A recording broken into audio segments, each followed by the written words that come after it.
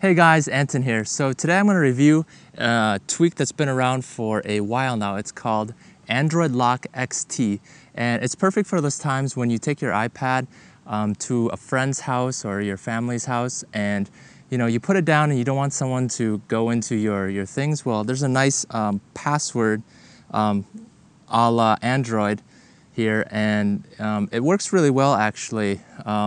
It prevents people from going in to look at your files or look into your passwords and things like that. So let's check it out.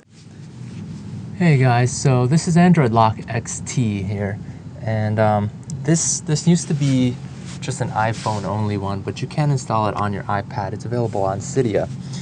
And the thing I really like about it is, like I said earlier, if you're going over to a friend's house or something, you can just leave it on your iPad on the table and no one can go in and mess around with your stuff.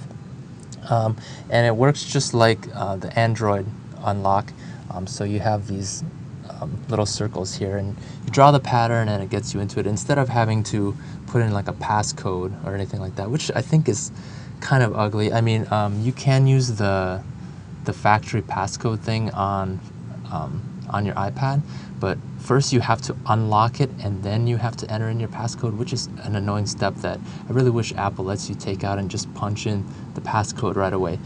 With this, the first time you install it, there will be kind of a slide to unlock as well, but you can disable that inside the app. So I'll let you take a look at some of the settings here.